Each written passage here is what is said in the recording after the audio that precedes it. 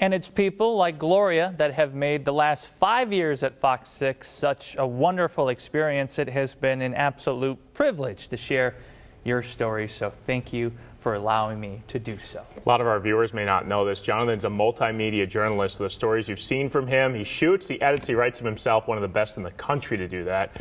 Decorated with so many awards. Going to Louisville, Kentucky. Louisville, yes, I'll be working with Spectrum News in Louisville.